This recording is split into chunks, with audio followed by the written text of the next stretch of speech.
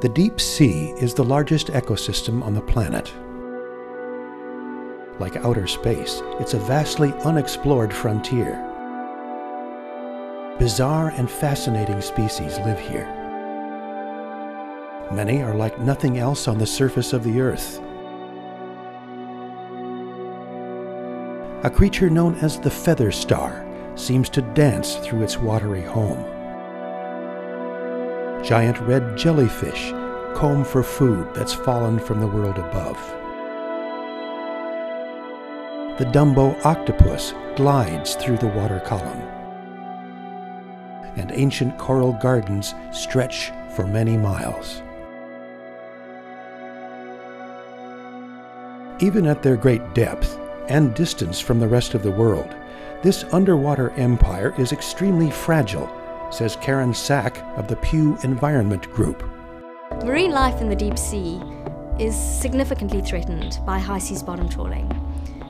A single pass from a deep sea bottom trawler can destroy corals that can be up to 8,000 years old. Trawl nets drag along the bottom, scraping away the corals and sponges that provide critical habitat for deep sea species. One of the most frustrating facts about deep sea bottom fishing is that without our taxpayer money, these fisheries would not continue. Overfishing these deep sea species is also a serious concern. Unlike fish near the surface, deep sea fish reproduce very slowly. Species like the round-nosed grenadier are now considered endangered, as are many populations of orange roughy. The Pew Environment Group, along with the Deep Sea Conservation Coalition, is seeking to protect the deep sea ecosystem where it's most threatened, in international waters. For the past 10 years, scientists and non-government organizations have been calling on governments to take urgent action to protect deep sea life.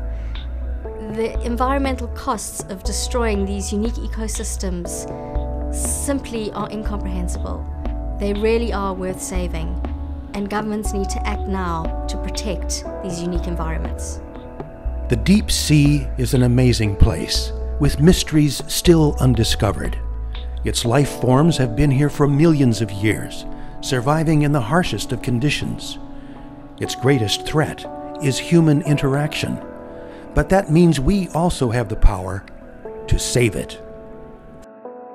Find out more about the deep sea and how you can help at pewenvironment.org/deepsea.